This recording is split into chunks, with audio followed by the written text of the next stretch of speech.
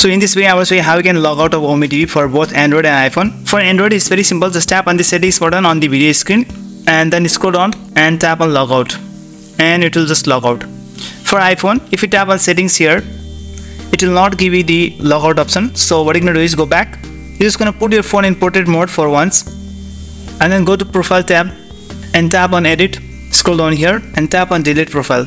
Now if you tap on OK, this account will be removed from the Ome TV and you'll also be logged out. So tap on OK. Now I have been logged out. So that's the way guys how you can log out of Ome TV. If you like this video then just give a thumbs up and don't forget to subscribe my channel. Goodbye.